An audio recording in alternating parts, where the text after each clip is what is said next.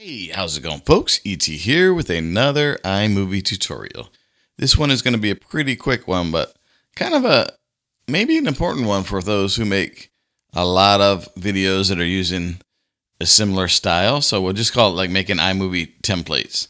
There's not really a good way to do it, or a way that Apple lets us make templates, but this is kind of the best way I could come up with, pretty much.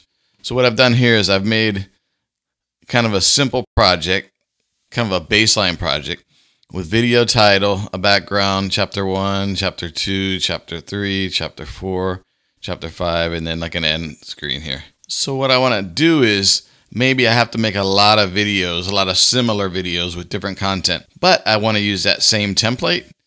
What I would do is actually make the template here, pick the actual look and feel that I want, titles, backgrounds, or whatever.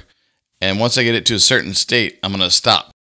Then I'm going to hit this project button on the left corner here, and I'll name it Template 01, and we'll just say OK.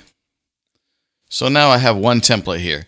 From this point, in order to make it kind of a repeatable process, I want to make some duplicates of that. So what I'll do is just hit these three dots, and we'll duplicate the project.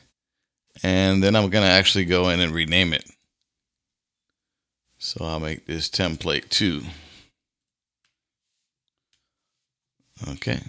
And then I'll just keep repeating that until I have enough templates that I know that I won't accidentally use all of them. So let me duplicate this one. And I'm just going to keep doing that. Go here, duplicate. So now I have, 4 templates that I can use for the project, depending on what kind of projects you're going to do. But I think this is probably the best way, the easiest way you can do it. If you need something to be completely repeatable, you just basically set up the video the way you want it without that content, and you stop, you go to projects, and it'll actually save it for you. And then you go in here and just make duplicates of the project. And that's about the only way that I can think in iMovie to actually do this. Of course, it's a lot easier in professional video editing apps like Final Cut Pro or DaVinci Resolve. But for the free application that comes with all Macs iMovie, which is a great editing program, in my humble opinion, I think it's a good way to do it. Okay, I think that's it for the video here.